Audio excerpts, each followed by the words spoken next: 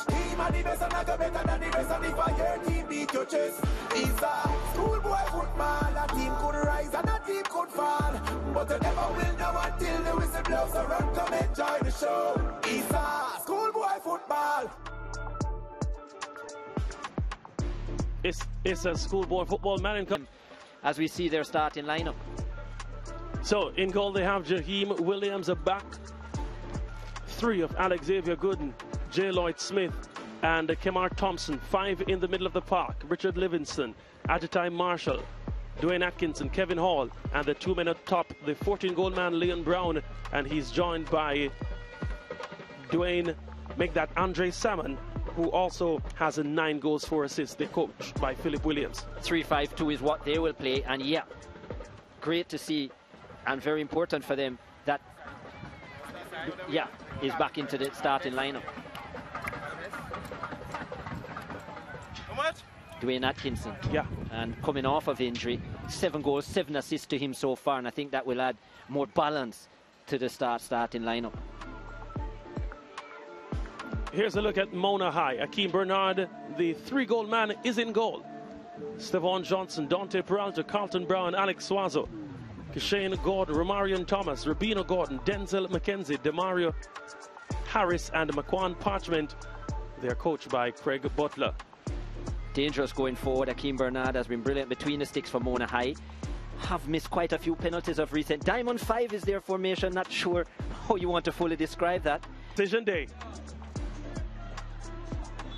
Carvel Banton sent off this encounter, and in the 7th minute, from a free kick, that flick-on header by Rubino Gordon gave Mona the 1-0 advantage.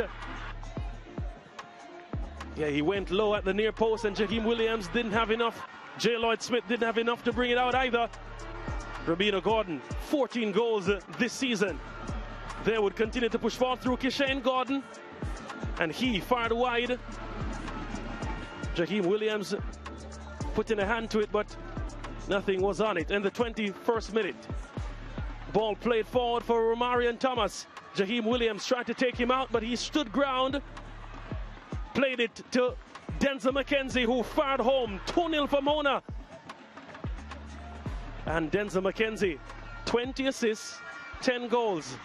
What a season he's having, the number 10 for Mona. Here's another look at the shot. A clean finish. Poor defending all around from St. Andrew Technical. And the keeper was trying to hold up the play, but the referee ignored his plight.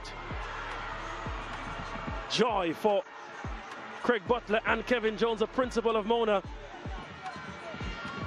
McKenzie would come forward. J. Lloyd Smith was adjudged to have fouled him, got a yellow card for it as well. Penalty spot, 12 yards. Rejection from Jaheim Williams. A crucial save that would have given St. Andrew Technical a hope. They had that attempt in the second half. The free kick from Delaney White over the crossbar. They also tried to come forward here. Carlton Brown taking down Alex Xavier Gooden, rising to a yellow card. A second yellow sent off on the occasion.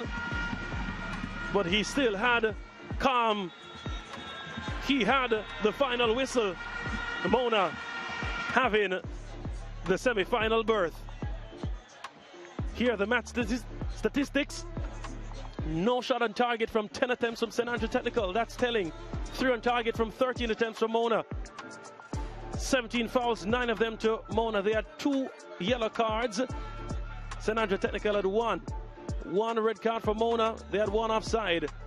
Corner split in the middle, 4 apiece. 1 save made by Jaheim Williams in goal. 60% of the possession for Mona. 2 goals to go along with that possession, and a berth to the semi-final and the Champions Cup.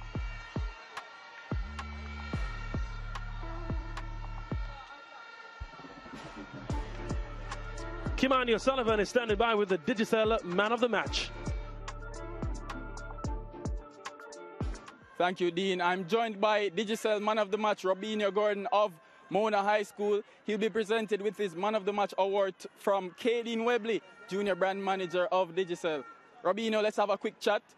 You're into the semi-finals once again. How happy are you that you could have defeated STATHS today and get to that round? Well, I'm very happy with myself. And in terms of that goal, the flick on, what was going through your mind when the free kick was coming into the box? Well, I owe my team a lot, so I just have to do it. And in terms of owing your team a lot, what exactly do you? Miss penalty last few matches, it's a must win. Well, I have to do it my home field, so that's it. And in terms of penalties, Mona tends to rotate their penalty kicks a lot. Is penalty shootouts on the menu in training coming up? No. No. Okay, thank you, Robinho. All the best. All right. Yeah, that's man of the match, Robinho Gordon, of semi-finalists. Schoolboy football, run come, look one, look all.